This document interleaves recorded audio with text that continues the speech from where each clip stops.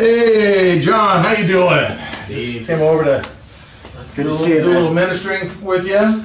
Good to see you. How's things going?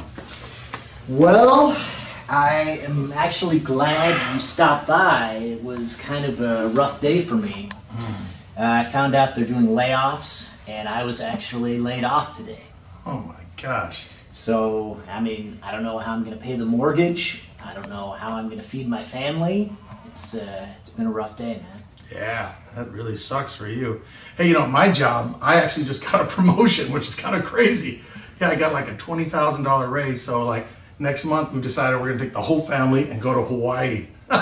Isn't that awesome? We're going to go to Maui because we haven't been to Maui before, and I'm looking forward to it. Just maybe at least a week. I'm not sure. Rent a condo. Do you know of any good places I could go to?